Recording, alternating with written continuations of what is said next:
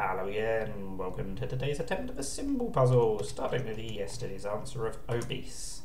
What's that going to give us?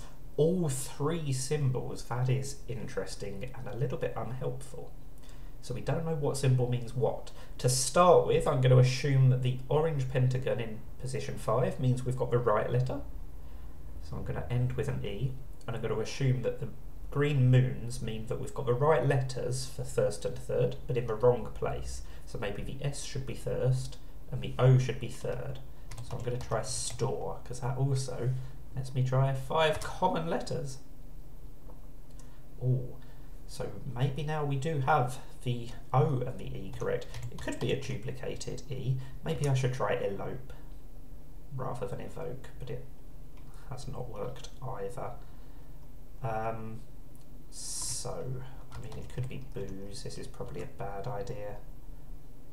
Oh, I do think that the B-O-E is now correct.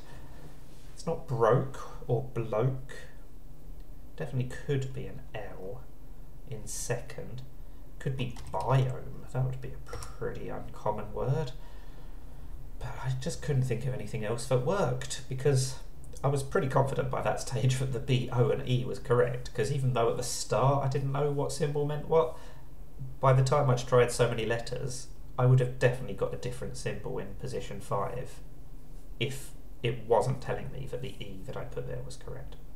So, quite happy with how quickly that went, because that was quite a difficult word, I think, but it did take me a few more guesses than I would have liked.